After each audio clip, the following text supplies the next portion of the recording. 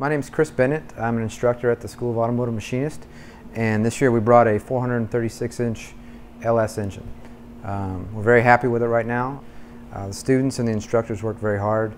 We'd like to thank Amsoil and Hot Rod for putting on the event this year. The engine's made up of many good parts. We have an LSX block from Chevrolet Performance. We have CID cylinder heads, formerly CHI. We have Jessel rockers. We have this big throttle body from KCS. He's out of Detroit. Everything as far as induction goes was done at SAM. The intake was ported, the heads were ported at SAM.